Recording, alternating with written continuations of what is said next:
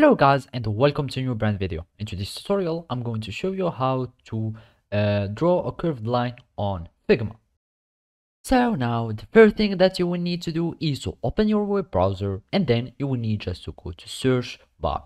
So you can use any web browser, either it was Google Chrome, Microsoft Edge, Mozilla Firefox, or any web browser will do the work. After that we need just to search for Figma, and then we will find the first link, that is the www.figma.com. You click on it, and basically you will need just to log in or create an account. And basically here I'm already logged in. You can just create an account by clicking on get started for free, or you can just go and log in if you have already your account. So basically I'm just going to log in my account now, and after that we will need to create a new design here. So basically you can just go and create new design file. You click on it, and basically it will take you to your workspace. And now all it remains to do is to follow these simple steps. So now to draw a curved line, you can either use the pen tool, and basically like that, and then start curving your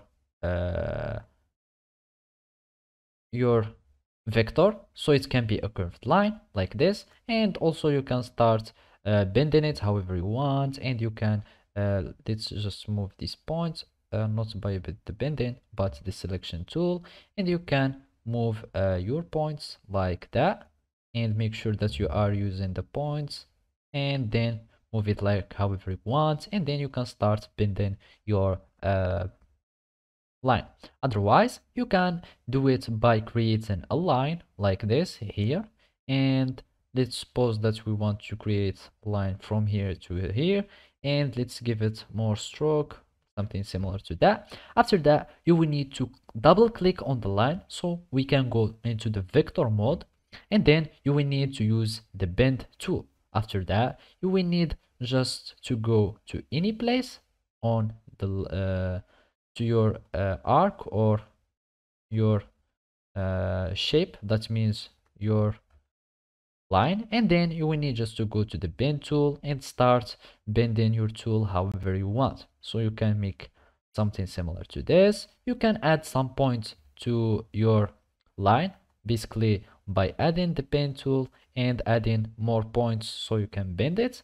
And then I will go to the bend tool and then start another point to bend my line.